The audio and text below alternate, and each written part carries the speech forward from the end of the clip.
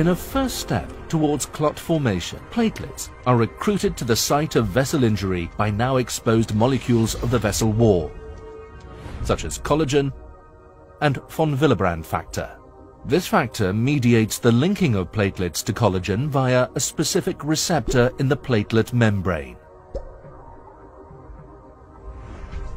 The resulting change of shape of the platelet from its resting state into the dendritic form indicates activation. The activated platelet in turn releases prothrombotic molecules such as adenosine diphosphate, ADP. By binding to its receptors, ADP induces aggregation.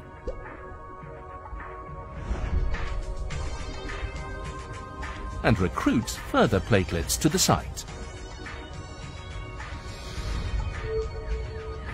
Thromboxane is another important mediator of platelet activation and aggregation. Under its influence, the platelets cross-link with each other. These interlocking mechanisms cause platelet activation to snowball. The clot grows rapidly. Activated platelets also trigger the coagulation cascade and thus the formation of thrombin. Thrombin, in turn, stimulates platelet activation even further, a continuous feedback loop. Additionally, thrombin induces the formation of fibrin for the mesh stabilizing the clot.